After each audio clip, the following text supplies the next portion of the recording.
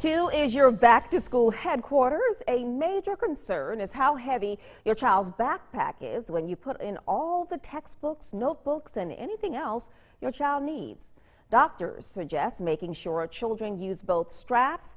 Your child also should not carry more than 10 to 20% of their body weight.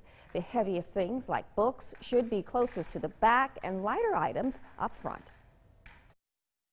So if you look here, the bottom of the bag is right at the waist level. You don't want it sagging down. Again, you don't want it too high up because it's going to pitch him forward a little bit more. But when you look at him carrying it from the side, his head's nicely above his pelvis and his waist. Doctors also suggest parents go through backpacks to make sure they are not overloaded.